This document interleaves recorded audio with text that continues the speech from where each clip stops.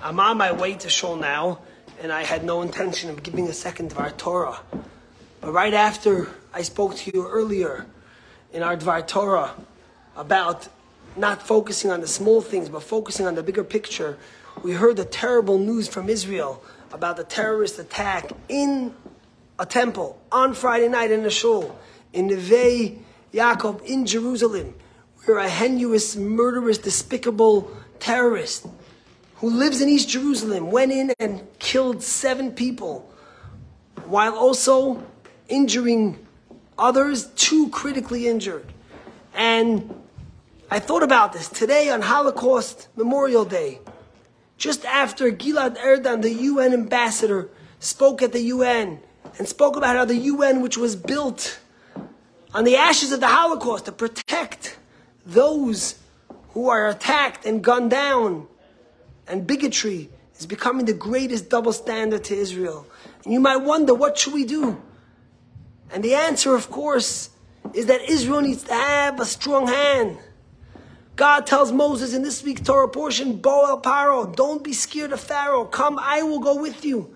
When a Jew believes that God goes with him, and when Israel understands and believes that they have to fight terror without any limitations, and they can't listen to not the UN and not the US and not people in their own government, but the only way to fight terror is to condemn it unequivocally and to fight it and to chase and hunt down every terrorist.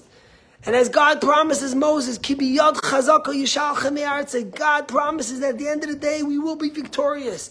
But if we're not able to be strong and proud, instead of hiding your Judaism, wear a kippah. Instead of staying home, go to shul. It's light and candle time now at 4:34 in Boston. Light Shabbos candles this Shabbos.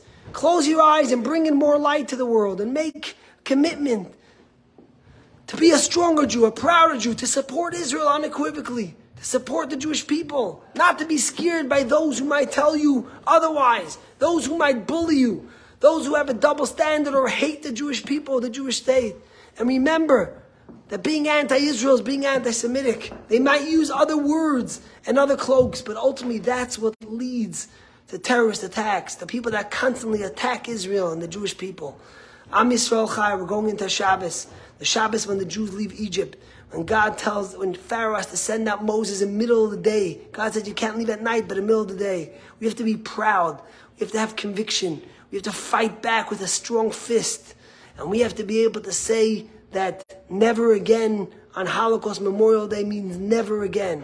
Today Auschwitz is liberated. And today in a shul in Jerusalem, 7 people were gunned down and killed because they were praying to the Almighty.